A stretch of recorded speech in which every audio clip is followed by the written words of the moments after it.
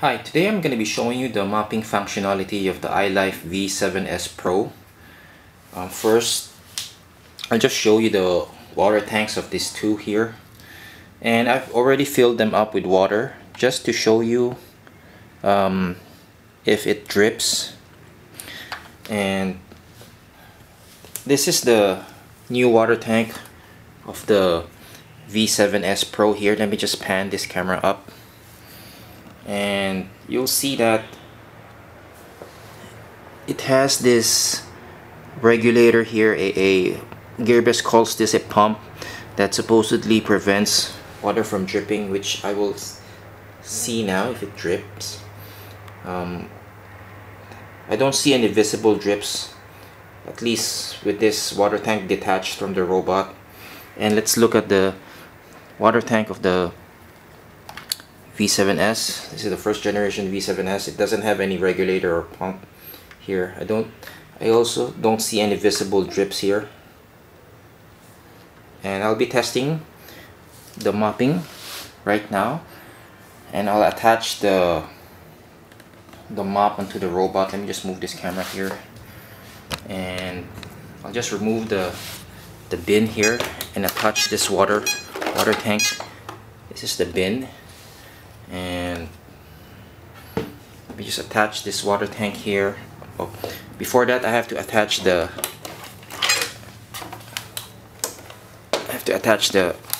microfiber bracket here. This is the bracket that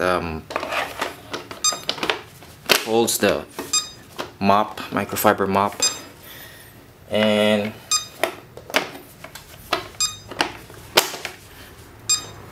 you can also use this. You can also schedule the robot to mop and vacuum. Again, it depends on what is attached. If the mop is attached, then it will mop on its own. But if the vacuum is attached, the dirt bin is attached, it will vacuum on its own after you set the schedule.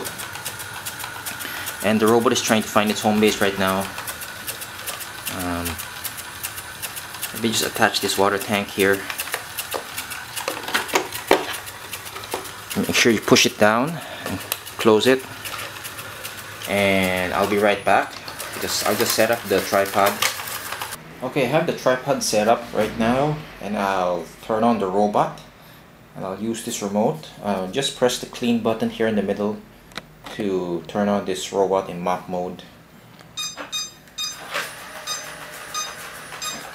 Now, I'll be running this for maybe around 3 or 4 minutes just to see how it does, and then let it sit for a while to see if the water will drip after, if it will create a puddle of water. Now it takes a while for the mop to be saturated with water, to be damp. But if you want it to be damp immediately, I would suggest that you pre-soak the mop in water. I think that would be the best way to go about this, especially if you're mopping a surface like tile. And you can also spray on cleaner on the mop so that it can clean. Now this is also a demonstration of how the robot navigates with the mop attached. It's basically similar to the navigation when it vacuums. Only the vacuum motor is turned off. When you attach the water tank and the microfiber mop, the robot detects it. It has a sensor that detects it and shuts down the vacuum.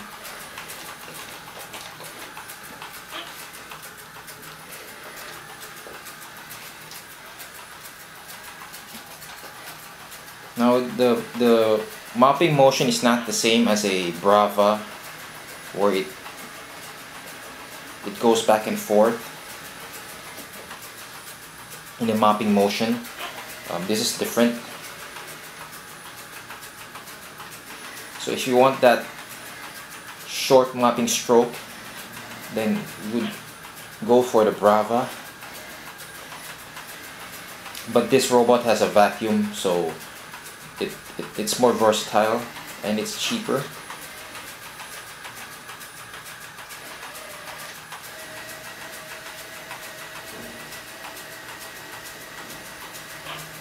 Though agitation is not as good as a Brava. It basically drags the mop on the floor. So this would be best utilized on a relatively clean surface where you just want to mop it and rid of any light soils.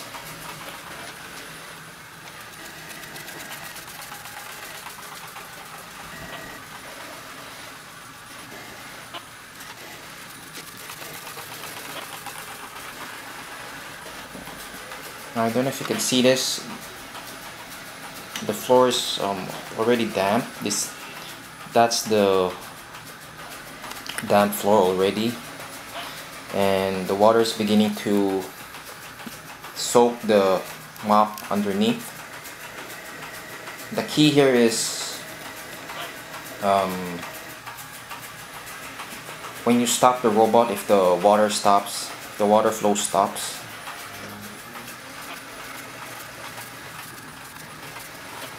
And I would suggest using distilled water. You could also use hot tap water if you're cleaning a soiled area. Pre-soak the mop, the microfiber pad with hot tap water and spray on some cleaning agent to help dislodge any stuck on dirt on tile.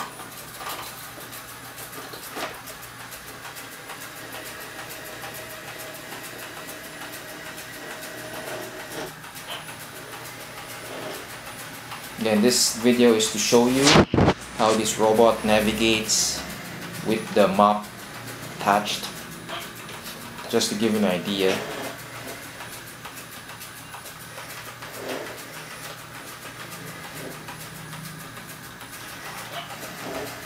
You can also fill the water tank with cleaning solution, depending on the surface you'll be cleaning. But make sure it's not too thick, or it may clog the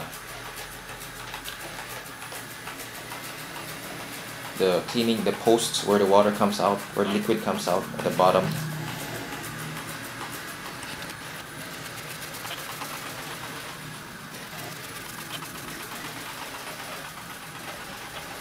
Okay, that's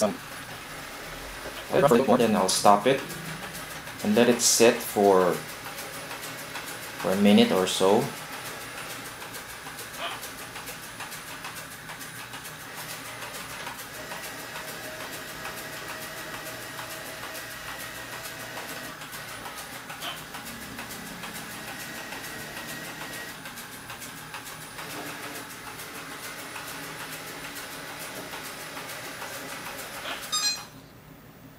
Now, before I check on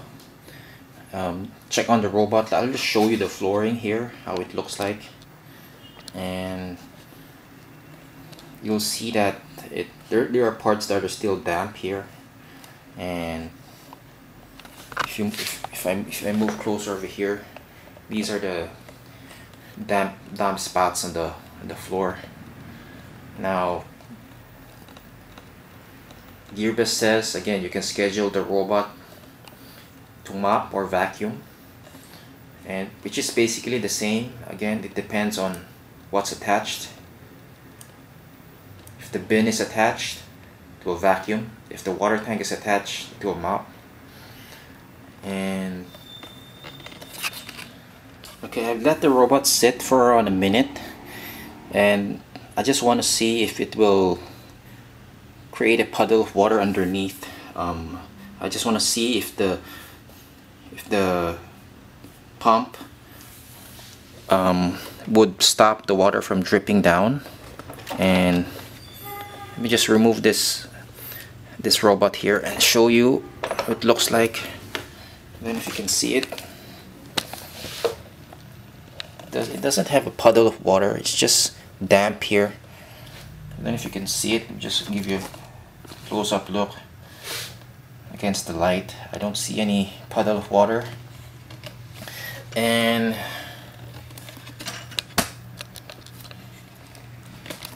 we just open this and see how it looks like here. And this is the water tank here. And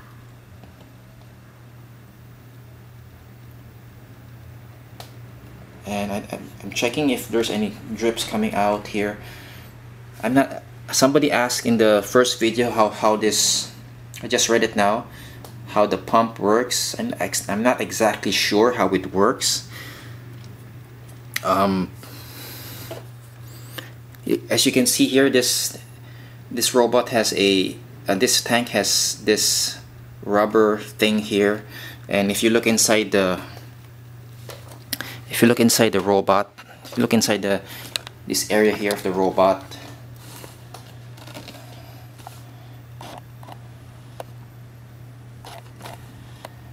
I don't know if you can see this, but this area here, it has a sensor here.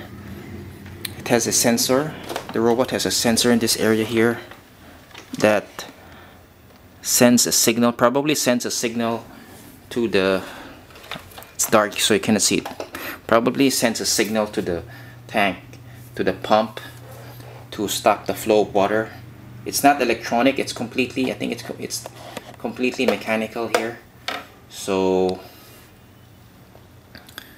but the good news is the water does not drip. It didn't create a puddle of water. But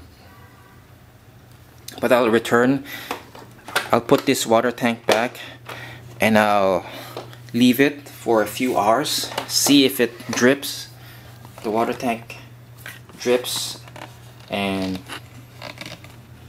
I'll come back and report to you what I find out. Okay, the good news is the water tank isn't dripping, and after a few hours, this microfiber pad was damp, obviously after the mopping session.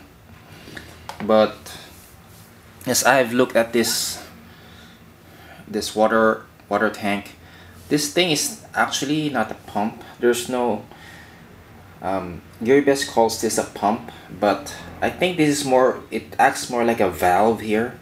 As I've studied it, I'll try to figure out how it works.